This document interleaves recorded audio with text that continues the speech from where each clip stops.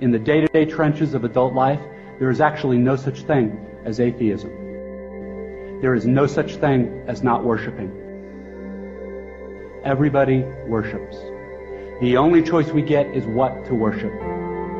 And a compelling reason for maybe choosing some sort of God or spiritual type thing to worship, be it JC or Allah, be it Yahweh or the Wiccan Mother Goddess or the Four Noble Truths or some inviolable set of ethical principles, is that pretty much anything else you worship will eat you alive.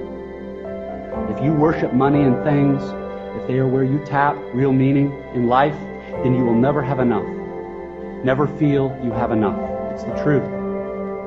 Worship your own body and beauty and sexual allure, and you will always feel ugly. And when time and age start showing, you will die a million deaths before they finally plant you.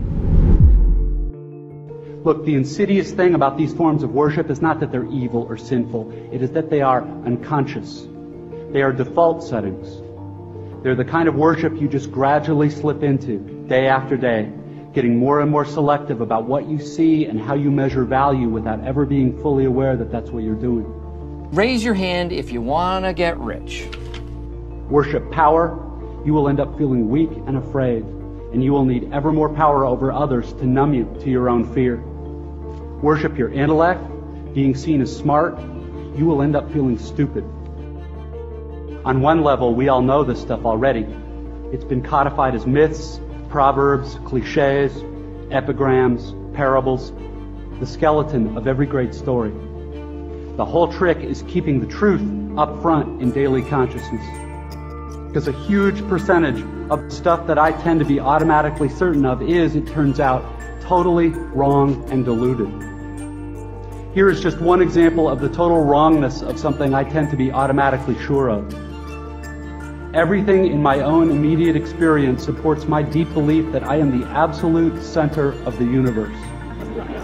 The realest, most vivid and important person in existence.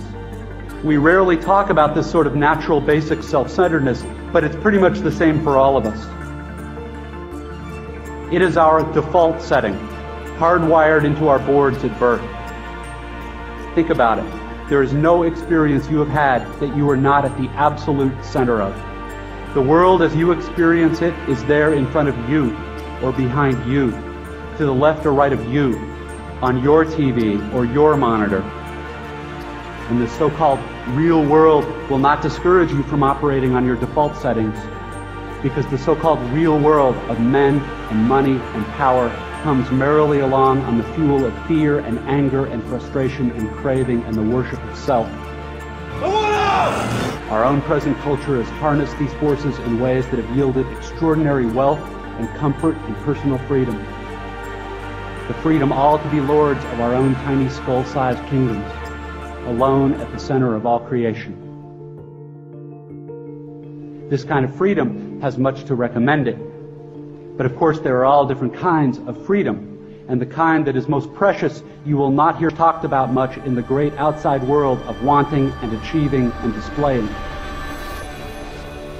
The really important kind of freedom involves attention and awareness and discipline, and being able truly to care about other people and to sacrifice for them over and over in myriad petty little unsexy ways every day. That is real freedom. None of this stuff is really about morality or religion or dogma or big fancy questions of life after death. The capital T truth is about life before death.